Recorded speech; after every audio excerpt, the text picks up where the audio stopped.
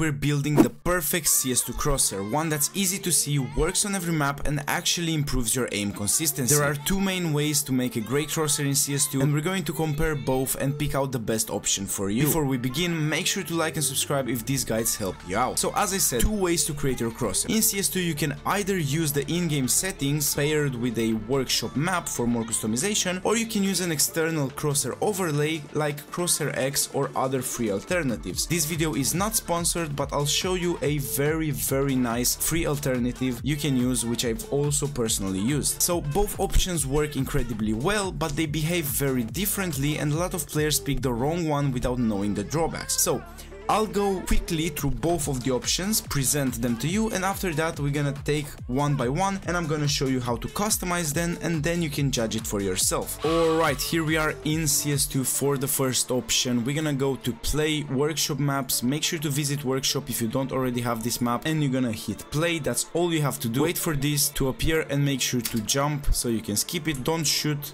make sure to jump, because that's better.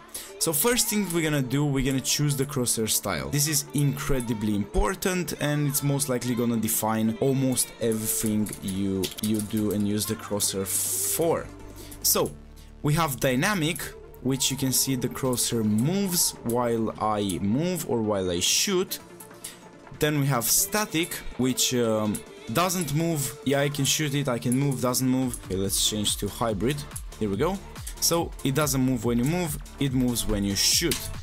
Personally, I like hybrid a lot, but dynamic crosshairs are not for everyone, so whatever you pick here, it's your choice. I suggest you try hybrid, especially if you're not that familiar with recoils or with patterns, with spraying patterns and so on. So I suggest you try hybrid. It's not gonna annoy you while you move, but it's gonna help you shoot better.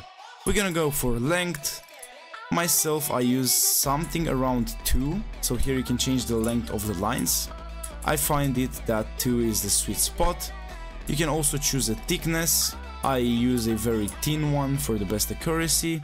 You can choose the gap size if you want. You can have a gap or you can have no gap, like this, or you can go into the minus and connect the lines. Or you can also have an outline, but the outline is just gonna make your crosshair thicker and it's gonna be a bit harder to aim.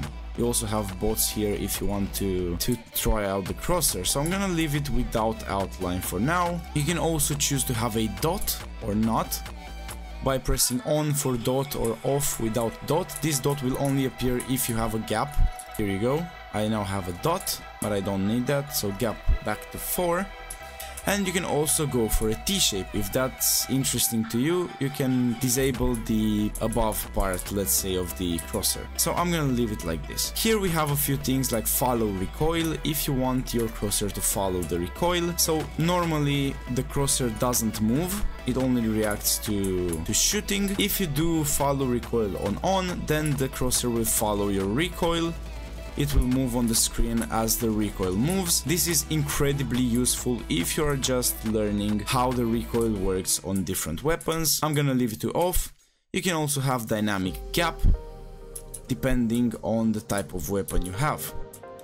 Friendly fire warning, I'd say turn this to off. I don't think anyone is dumb enough to not know when they're shooting their own teammate, so friendly fire warning on off. We have HUD color. This is the color of the HUD, the health and stuff like that, which you cannot see. I like something a bit darker, so purple, blue, red all work. I'm gonna leave it to purple probably now. You can also choose a sniper crosshair thickness. I'll go for 1 or 2. Too thick and it's gonna, well, not help you. So I'll go with 1. And you can also show target ID, which I'm gonna leave it to off. You don't need extra information when you're aiming at someone, you just want to kill them. So that's kinda everything you have to know for customizing this. You can choose from already made crosshairs here if you want, so you have tons and tons of features in this map as well. Choose a color. Usually something like purple works pretty well, green also works depending on the map you play, and alpha, make sure it's at 100%, you don't want a see-through crosshair. Without further ado, you can save your crosshair and exit the map, and like this, your crosshair is saved. and we can now move to the overlay crosshair or option B.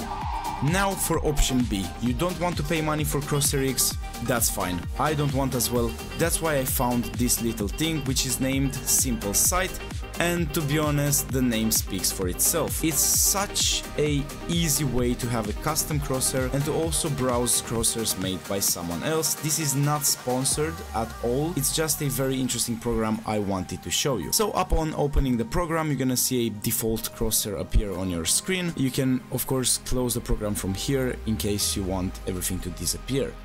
So as you could in CS, you can choose a crosshair style from cross or circle, which is a bit weird, or pixels. You can draw your own pixels and have your own custom crosshair.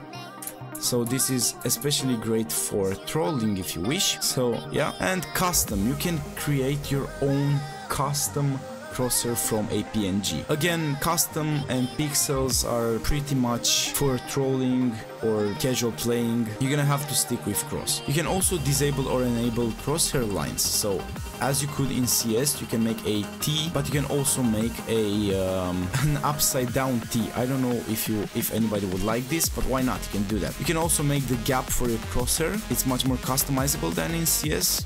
You can go by pixels. I'll leave no gap, so 0 gap.